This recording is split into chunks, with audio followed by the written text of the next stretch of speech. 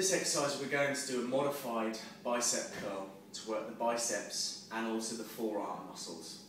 This will be especially helpful for anything that you need grip, whether it be a sport like tennis, badminton, golf, any sport that requires a number of repetitions where you may overtrain or overwork the forearm muscles.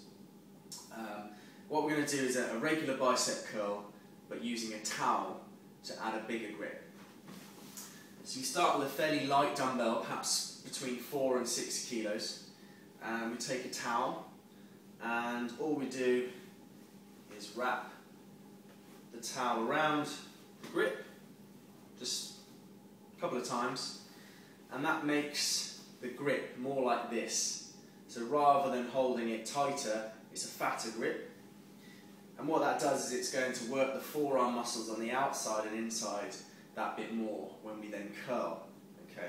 So start feet shoulder width apart, and then we can have the palm facing in towards the body. We curl up, turn the palm up, and then back down. Working the bicep and also working into the forearm at the same time. For that one you won't need a heavy weight, so go 4 to 6 reps, 10 to 15 repetitions, and obviously both sides.